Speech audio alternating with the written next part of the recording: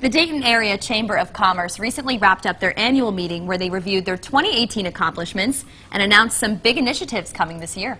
Marketing and Communications Director Holly Allen is here with much more on that. Great to see you again. Thank you for having me. It's good to see you both as well. Yeah, and congratulations on all the big things you guys did back in 2018. What are some of the notable ones? Oh, for goodness sakes. Well, we added members and we added our new Empower program for women executives, so that was exciting. And so we have a real focus on diverse and women-owned businesses as well. So that was a lot of great stuff. So what can we look forward to this year? Well, you saw as we kind of started this segment that Minneapolis-St. Paul photos were up there. So we announced at our annual meeting yesterday a new program called City2City. And so what this is we'll be taking business leaders from here in the Dayton region to different metro areas throughout the country every year. And this year, our first year, we identified Minneapolis-St. Paul as our first destination. The reason for that really is we're looking for similarities. Minneapolis-St. Paul went through a metro merger, and we've heard a lot about this here locally because Dayton, Cincinnati is so close together. Yeah. So we're taking our business leaders there. We're going to be talking to different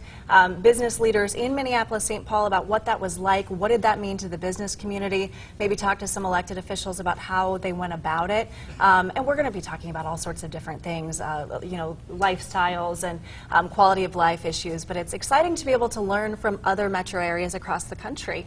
There you go. So that's a City2City program. Pathways, what's that?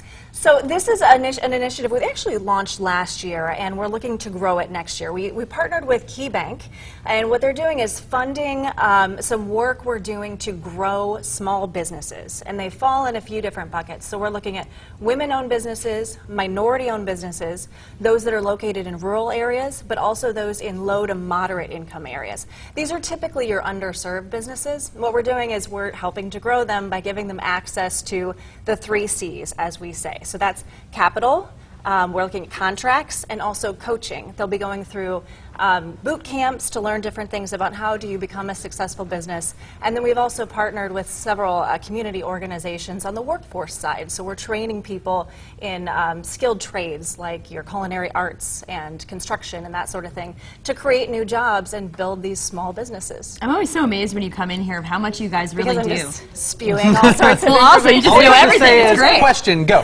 Right, I know. I said you have to stop me, but we have a lot coming up. I mean, those are just a couple of things, but 2019 will be another great year for us. It absolutely will be. And if you want to check it out, maybe become a part of these new initiatives, you can always go to DaytonChamber.org for much more. As always, thank you so much. Until next time. Absolutely.